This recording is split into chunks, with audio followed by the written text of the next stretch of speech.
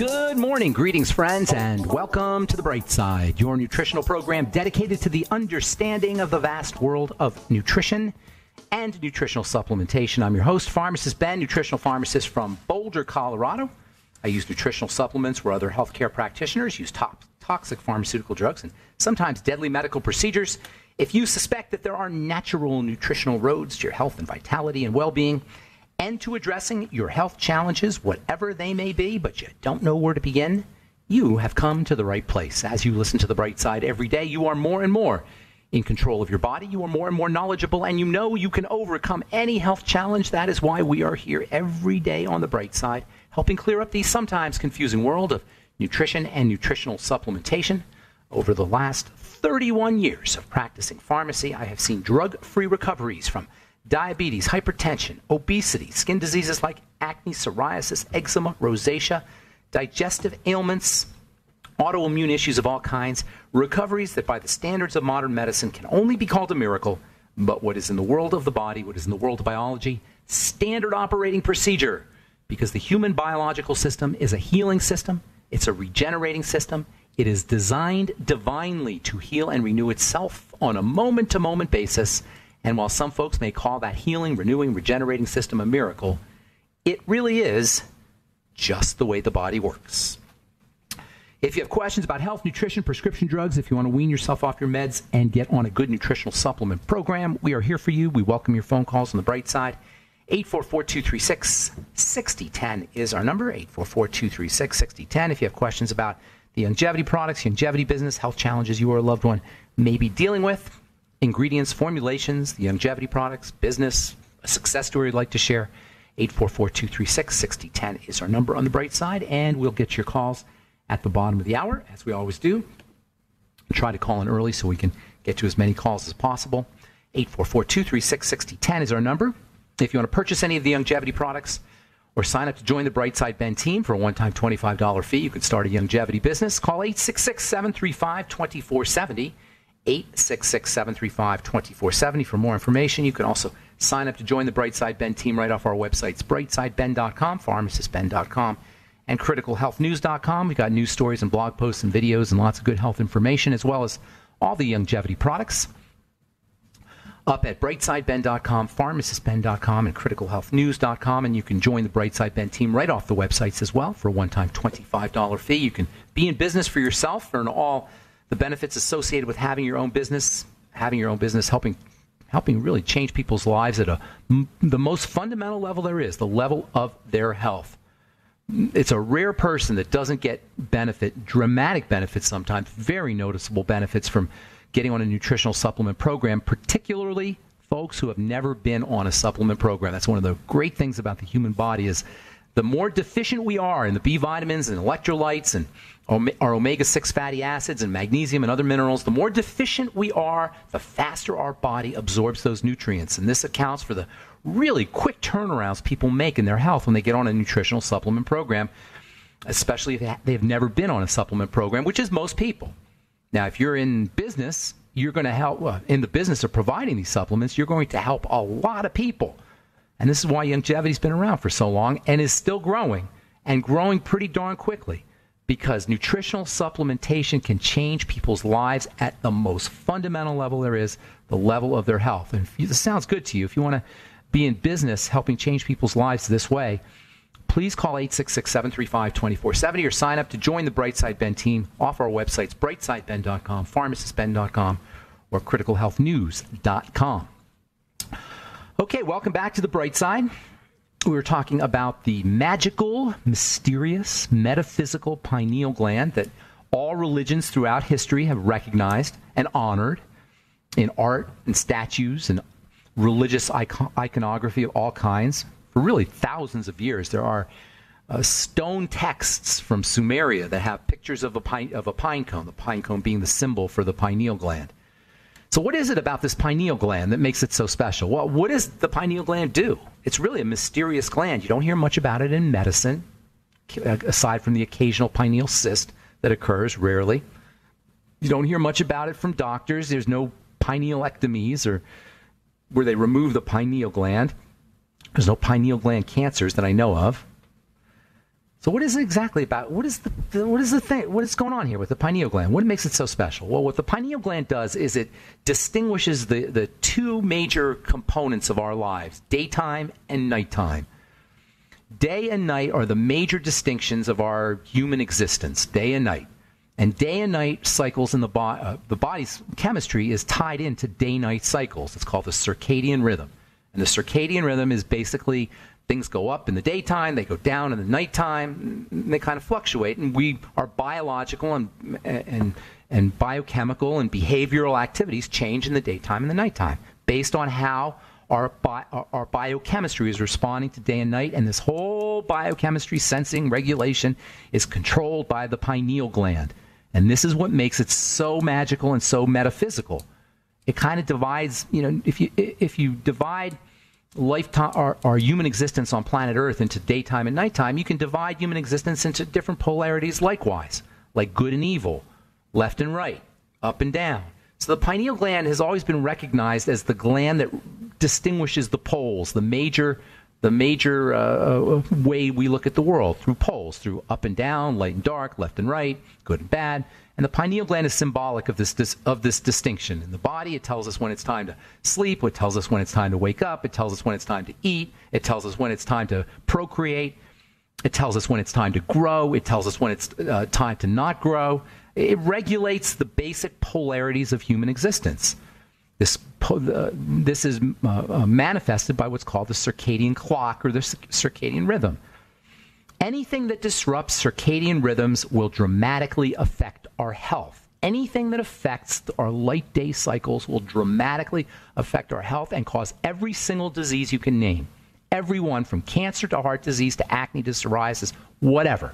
It can all be affected by disruptions in the circadian rhythm. And guess what?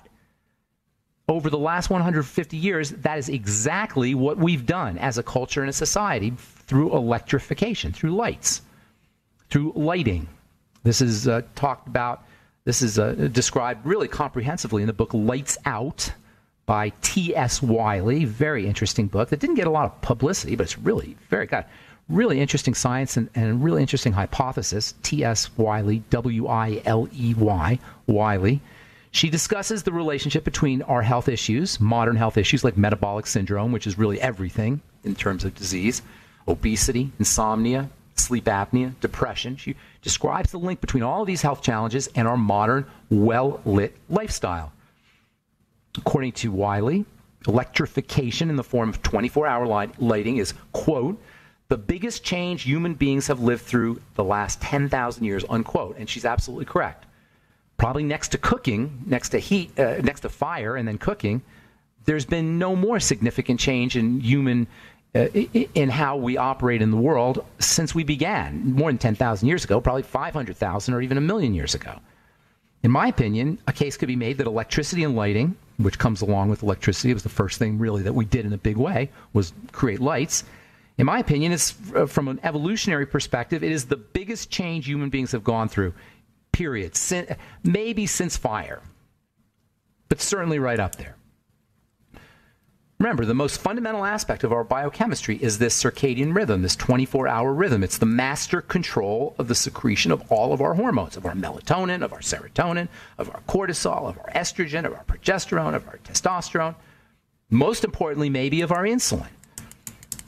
Insulin is arguably the most important hormone in the body. Arguably, and daylight and the circadian rhythm dramatically affects insulin levels. And this is why metabolic syndrome, which is the #1 health challenge that we deal with as human beings, metabolic syndrome, blood sugar, messed up blood sugar leading to every disease there is. This is why the relationship between sunlight and insulin is why metabolic syndrome and electrical lighting are so significant when it comes to the health challenges that we're dealing with. We'll talk about this relationship between light and biochemistry and light and disease when we come back on the bright side. Got lines open for you at 844-236-6010. 844-236-6010 is our number. You're listening to the bright side. We'll be back right after this.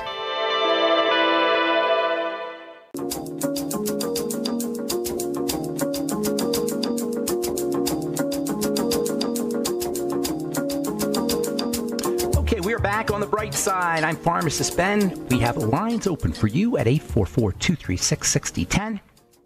844-236-6010. If you have questions about anything we're speaking about here today, hypothyroidism, fluoride, iodine, things we've been speaking about in the past couple of days, carbohydrate metabolism, diabetes.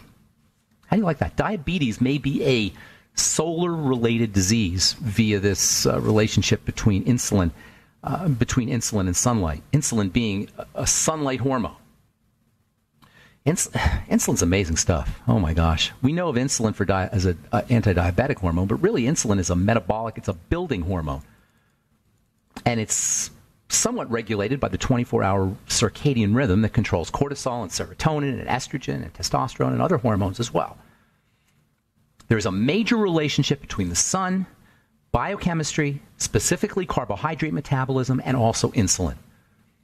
The sun is involved in all the energy processing of the body. Carbohydrates and insulin obviously being key players in energy, in biochemical energy. For most of human evolutionary history, long hours of daylight in the summertime meant bodybuilding. It was time to build. It was time to grow. It was time to repair. It was time to procreate.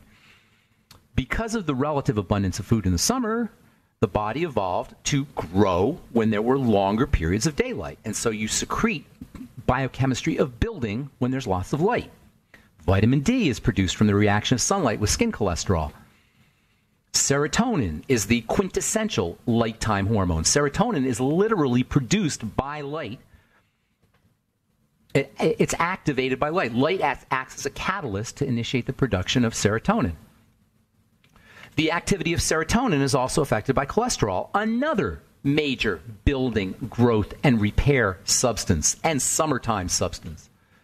Serotonin doesn't have the same potency to activate cells. It doesn't have the same ability to activate cells when you don't have a lot of cholesterol. Tell that to the next doctor who wants to give you a statin drug to poison your cholesterol-lowering system. This accounts partially, at least, for some of the mood problems that patients on statin drugs can experience. Also, some of the digestive problems. Serotonin is also a digestive health hormone. You see the interplay with all of these things. This is why you can't just monkey around with your hormone system. And statin drugs, by the way, even though they're not hormone drugs, they monkey around with the hormone system. According to research that was reported in the April 2000 edition of the Journal of Psychiatry and Neuroscience, the potentizing effect of cholesterol on serotonin, the strengthening effect that cholesterol has on serotonin, is about fluidity of the cell membranes. Cholesterol is important for cell membranes to have a certain fluidity, a flowing nature. Without that flowing nature on the membrane, when the membrane becomes too stiff because there's not enough cholesterol, our hormones don't work as effectively. Again, highlighting the stupidity of poisoning the cholesterol manufacturing system. You need cholesterol for fluidity of the membrane, so all the hormones work better. Hormones working by an interaction between the membrane, the cell membrane, and the hormone itself. So you can't just take. Sometimes you'll have a deficiency. You'll have a functional deficiency in estrogen, right? So, say you have your body's not acting as estrogenic as you might want it to be. Say you're not as fertile, or your libido is low, or you have other issues associated with low estrogen, and they put you on estrogen replacement therapy. But the problem isn't that you're not making enough estrogen. The problem is that the estrogen isn't working on the cell membrane effectively. This is why hormone replacement therapy can be so problematic.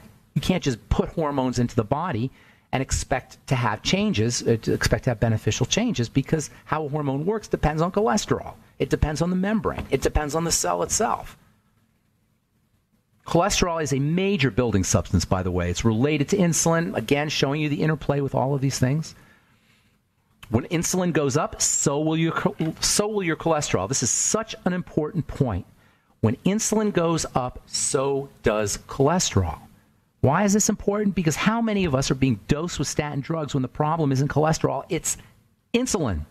And why does insulin go up?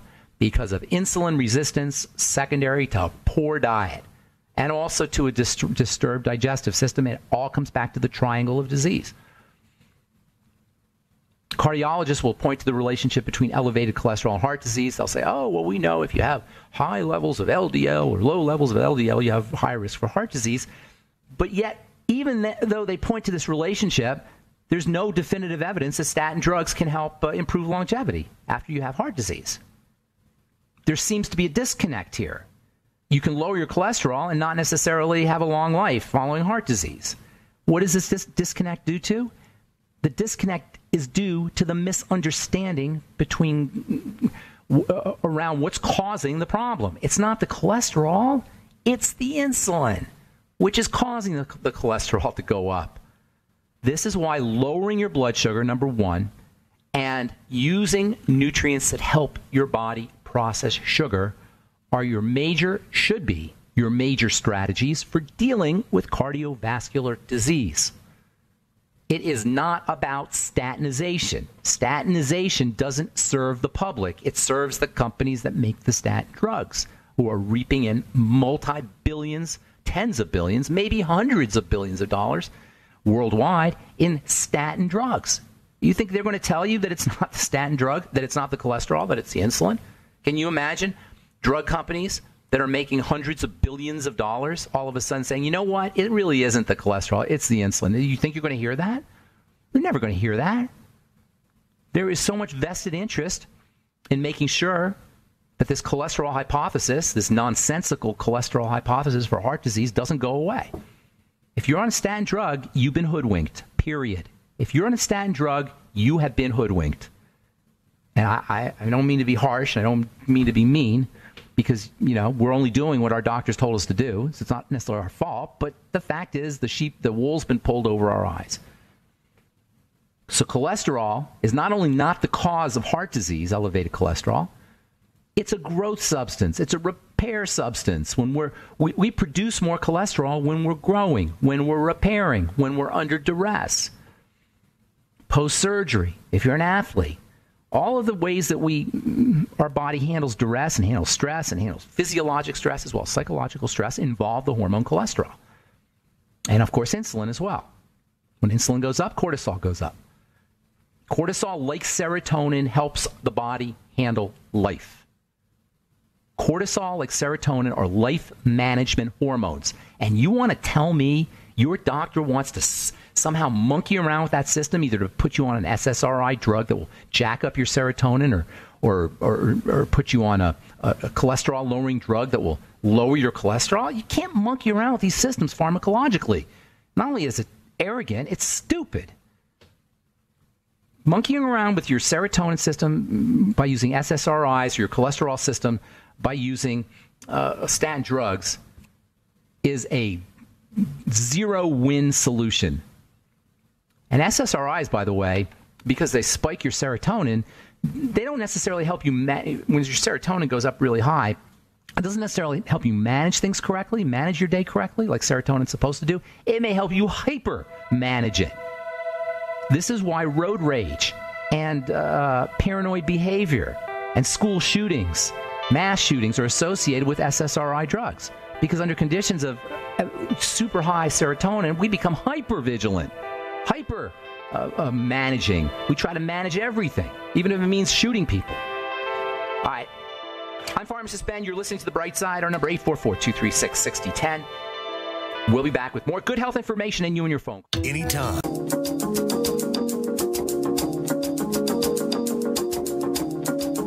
Okay, we're back on The Bright Side. I am Pharmacist Ben. We're on the air Monday through Friday, 8 to 9 Pacific and 10 to 11 Central Time, 24/7 on the archive pages at brightsideben.com, benfuchsarchives.com, and brightsideben.com, and also the longevity products are at brightsideben.com, pharmacistben.com, and criticalhealthnews.com. Our Truth Treatment products are up at truthtreatments.com. Got free shipping for you for the month of December, so I guess that's a couple more days here. If you send your order in now up till January 1st, we'll get you free shipping on all our Truth Treatment products. Truth Transdermal C Serum, Truth Transdermal C Balm, Truth Omega-6 Healing Cream, and our Truth Retinol 5% Gel. If you're dealing with aging skin or you don't want to be dealing with aging skin, you have dark spots or aging spots or blemishes, acne blemishes, fine lines, wrinkles, retinol is your go-to active skin health ingredient. There's no such thing as a skin health anti-aging topical regimen that does not feature retinol, but you got to have the right amount of retinol. That's why I use 5% in my retinol 5% gel. It's the equivalent of Retin-A 0.05%. It's the retinol equivalent, or vitamin A equivalent, I should say, of retinoic acid, doctor strength retinoic acid. That's why I came up with 5%. Retinoic acid, of course, is really the major active ingredient for turning on collagen production and helping improve skin health. Retinol itself is turned into retinoic acid. But retinol, the knock on retinol is that it's a little bit aggressive on the skin, and it is somewhat aggressive. It will make your skin flake, but if you formulate your product correctly, which we've done at Truth Treatments, I've been working with retinol for 30 plus years, you don't have to have any really irritation or any inflammation from using retinol. In fact, a well-formulated product will dramatically mitigate any of the problems associated with retinol. So if you've tried to use Retin-A in the past or retinol in the past and you couldn't, but you still want to, you really need to check out our retinol 5% gel. Made with vitamin C, no preservatives, no fragrances, no fillers, no waxes. Like all our Truth Treatment products, you shouldn't have to pay for water. You shouldn't have to pay for silicone. You shouldn't have to pay for vegetable oil. You shouldn't have to pay for xanthan gum, and you shouldn't have to pay for ingredients that aren't doing anything for your skin. To me, that's just the most egregious and nastiest slap in the consumer's face that I can think of, is that a skin health company, skincare company, a company that makes skincare products is charging you for the water, which is 80 to 90% of their product. I've been using Truth Treatments for myself personally for 30 years. That's how I've been treating my skin, is with Truth Treatments, and I just decided that I shouldn't be the only one to have access to 100% active and functional ingredients in a product, and that's why I came out with my Truth Treatments. We have new products coming out too, by the way, in first quarter, second quarter of next year. I'm hoping to have a Retinol Light 1% version for folks who want a little daily bump of retinol. Hoping to have a retinol toner, retinol cleanser, creamy cleansers, toner, sprays, other peel toners. All of this will be up at truthtreatments.com. Right now, we just have the 4 products, free shipping in the month of December. And also, we have trial sizes on our Truth Balm and Truth Serum available at truthtreatments.com, truthtreatments.com. All right, 844-236-6010 is our number. We do have lines open for you. From the Washington University School of Medicine, lack of sleep boosts levels of Alzheimer's protein. Chronic poor sleep has been linked to cognitive decline, and a new study from Washington University School of Medicine in St. Louis now explains why. As the wakeful brain churns through the night, it produces more amyloid proteins. Amyloid is a waste product. It's a fiber that's secreted to kind of, it's secreted for a couple reasons. Mostly it's secreted for protection. It has antibiotic properties. It has anti-cancer properties. It has anti-inflammatory properties. And the more waste we're producing, the more amyloid we produce, and lack of sleep causes an accumulation of waste as well as an accumulation of amyloid. Doctors today want to inject people with a vaccine for amyloid. Amyloid's not a problem. Amyloid is a sign of a problem. Amyloid itself is merely a red flag. This is a classic example of how we treat the red flags, how we treat the signs, and how we treat the symptoms, because we don't know what the heck to do about the disease. Well, it's simple. What you do with the disease is you keep the body from breaking down.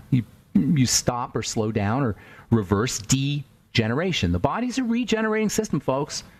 If you're sick, it's degenerating faster than it's regenerating. It's in the red versus in the black. The body's like a business. In your business, you're always spending money and you're always making money. When you have a good, healthy business, you're making a lot more than you're spending. You're in the black. The body is the same way. The body is always breaking down and building up. Always breaking down and building up. When we're young, when we're strong, when we're vital, we're in the black. Our body's biochemistry is net anabolic. It's net building. We're making more money than we're spending. Somewhere around the age of maybe 35, 40, maybe earlier for some, maybe a little later for others, that starts to reverse. We start to spend more than we make, biochemically speaking. We break down faster than we build up, to the point when we're elderly, when we're old and we're frail, and for some of us that starts in our 50s and 60s, we're breaking down faster than we're building up, and that in a nutshell is disease simplified. Net breakdown, net catabolic. Anabolism means building, catabolic or catabolism means breaking down. When you're strong, you're vital, you're healthy, you're building, you're net anabolic. That's what you want to be, net anabolic. When you're old and frail and sick, you're net catabolic. That's where you don't want to be. How do you take care of it? Well, you put things in the body that encourage anabolism or building, and you take things out of the body that discourage it. Or if you want to look at it the other way around, you put things in the body that decrease breakdown and remove things out of the body that increase breakdown. It's all about anabolism and catabolism. When we talk about nutritional supplementation, what we're talking about is giving the body, putting into the body nutrients that facilitate building, facilitate anabolism. When we're talking about protein and fats and carbohydrates, we're talking about macronutrients that provide energy to facilitate building. When we talk about removing toxicity, sugar and drugs together, those are the two major toxins that we ingest on a regular basis, sugar and drugs. And they're very similar, by the way. When we ingest sugar and drugs, that activates catabolism, and it deactivates anabolism. Deactivation of anabolism is part of domestication. We become more like little pussycats than tigers and lions. That's why sugar costs $1 a pound or $1.50 a pound, and the price never goes up, because there's a ulterior motive for encouraging catabolism. It domesticates us. It makes us weak. It makes us fragile. Sugar makes us weak and fragile. Fluoride in the water makes us weak and fragile. Drugs given to us by our well-meaning doctor make us weak and fragile. Nutritional supplementation makes us strong and vital. Calorie restriction makes us strong and vital. Ketogenic diet, low-carb diets makes us strong and vital. Exercise makes us strong and vital. That's what we're looking at when it comes to degenerative disease, or when it comes to reducing the impact of degenerative disease or the incidence of degenerative disease, is becoming strong and vital as opposed to being weak and frail. Is it interesting, at least, or surprising that many of the things that are embedded into our culture, many of the rituals that are embedded into our culture, such as eating breakfast first thing in the morning, such as taking prescription drugs when you go to the doctor, or is it any surprise, or is it at least interesting, if not shocking, that the memes and the belief systems and the rituals of our day-to-day life and our 21st century lifestyle are pro-catabolic, make us weak and frail and dependent? Interesting. All right, I'm Pharmacist Ben. 844-236-6010 is our number. You're listening to The Bright Side. We'll be back right after this.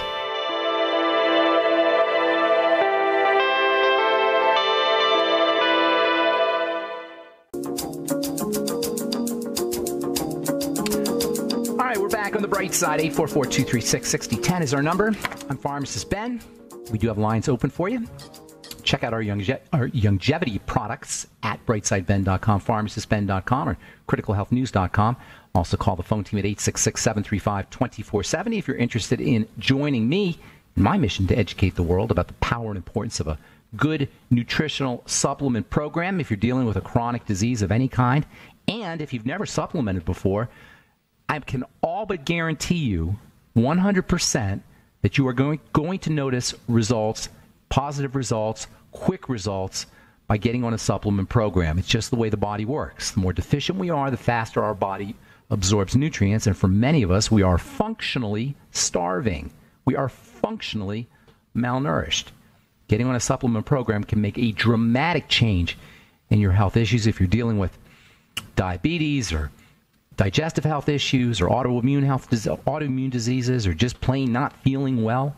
Getting on a supplement program can be dramatically effective. And I mean dramatically, within a day or two for many people.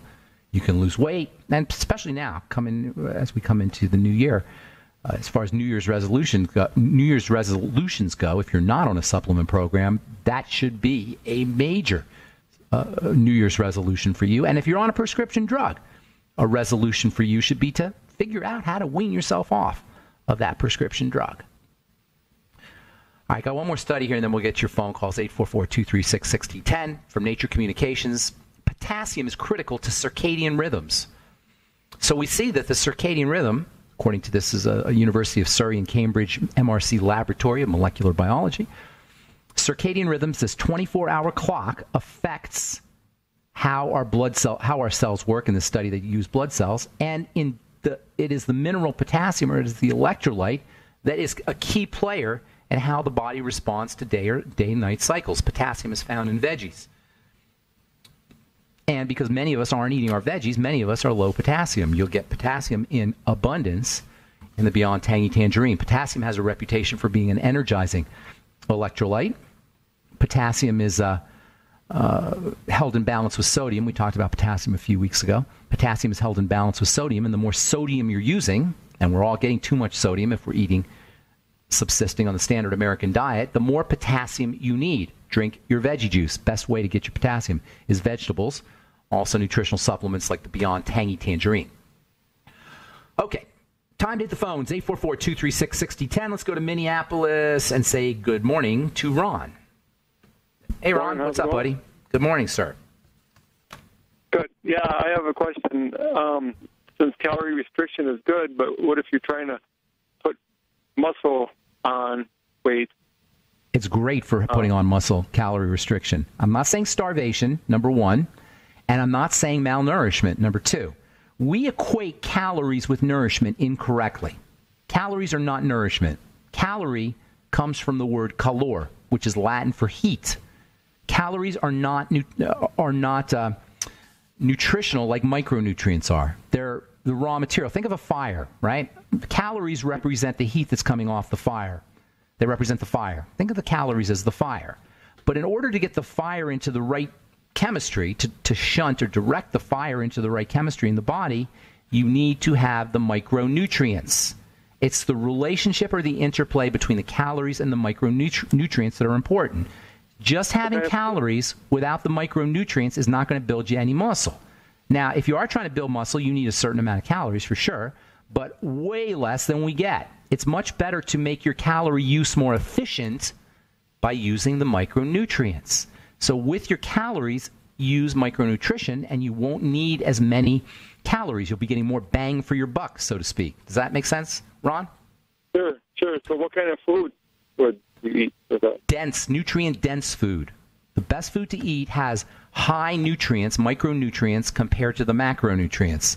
Algae, eggs, meat, fish, veggies, although veggies have a lot of water, but once you take the water out, they've got a high nutritional value, nutrition to calorie value, or micronutrient to calorie value. Veggies, mushrooms, yeast, olives, avocados. Let's see what else here. I think come to mind for nutrients. Sardines. These are all foods that have lots of nutritional value compared to caloric value.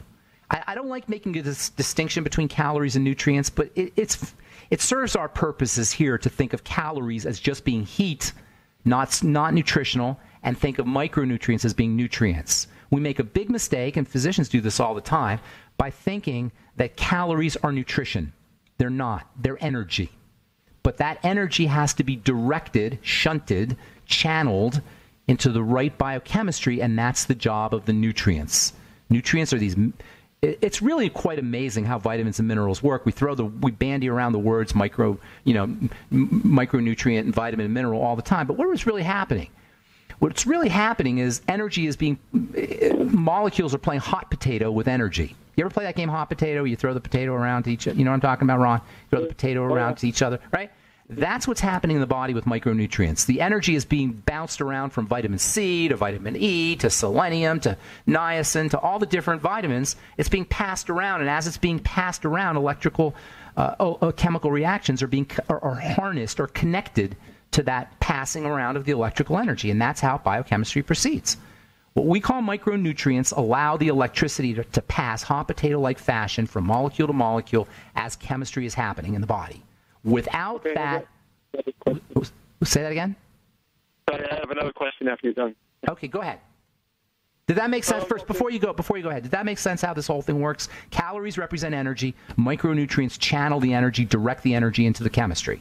And that's what's needed if you're going to build. Just calories are not going to help you build. Micronutrients are required. Now, of course, just micronutrients aren't going to help you build, but you always have calories present. You don't have to worry about that as much as the vitamins and the minerals. We call that the Mighty 90 Essential Nutrients, your healthy start pack. Go ahead. Okay, yeah, I most of what you said, but I find myself, I lose weight because at times I can have a physical job. Depends. You got the opposite problem. And then I end up losing weight, but unless I eat high-calorie food. Well, what kind of weight? When you eat your high-calorie food, what kind of weight? Are you all muscly like Arnold Schwarzenegger kind of weight? What kind of weight is it? You know, weight is just this word. It doesn't really tell us anything. Weight is... Go ahead. Sorry. so I'm pretty tight. Like my BMI right now is probably, I don't know, body fat's probably like 10%. Are you working out? Are you working out? I work out, yep, 4 days a week. Well, you need way more calories then. You know, I'm talking about the average sedentary person. An athlete or somebody who's working out is going to need more calories because you need more energy. That's different. Right. I'm talking about the average sedentary person. Now, if you're going caloric restriction and you're bodybuilding and you're losing weight, what you want to do is you want to do intermittent calorie restriction, intermittent fasting.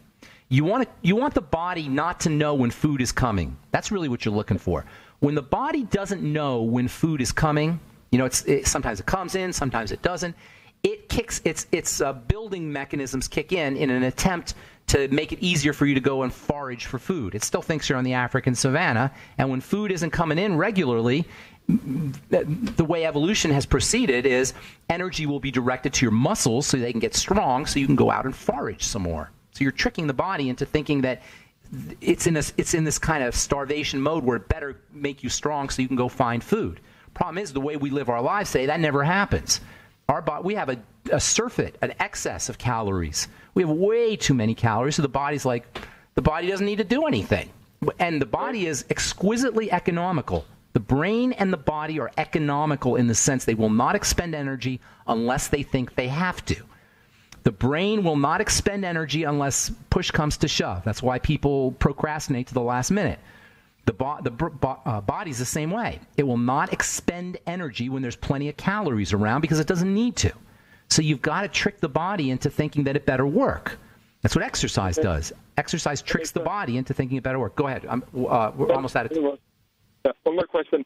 Okay, it seems like when I have a lot of protein, like more, believe it or not, more than like 80 grams a day. That doesn't seem much, but for me, then when I go urinate, it like stings on me. It steams? You mean it foams? Oh, yeah, there's foam, but then, like, when I'm going to the bathroom, it kind of stings. S-T-I-N-G. Well, I don't know about the stinging, but the foam is definitely a sign that either you're not processing the protein or you're getting in way too much. So what you want to do is you want to balance out your protein to your work. The more you work, the more protein you need. And by work, I'm talking about exercise and working out. The more you're working out, the more protein you need. But if you do have foam in the urine, that's a sign that you're not processing the protein or it's coming out in your urine. It could be from too much protein or it could be a kidney issue, just a processing issue. All right, I got to. Okay, good to talk to you, Ron. Thank you, man. Happy holidays.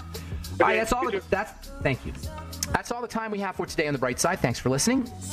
We'll continue talking about cortisol and cholesterol and domestication of humanity via ritual behaviors like taking drugs and eating lots of McDonald's and sugars. On our next Bright Side episode, please check out our Truth Treatment products at truthtreatments.com and our longevity products at brightsideben.com. I'm Pharmacist Ben. Have yourselves a wonderful, beautiful, awesome, spectacular day. We'll talk to y'all later. Bye for now.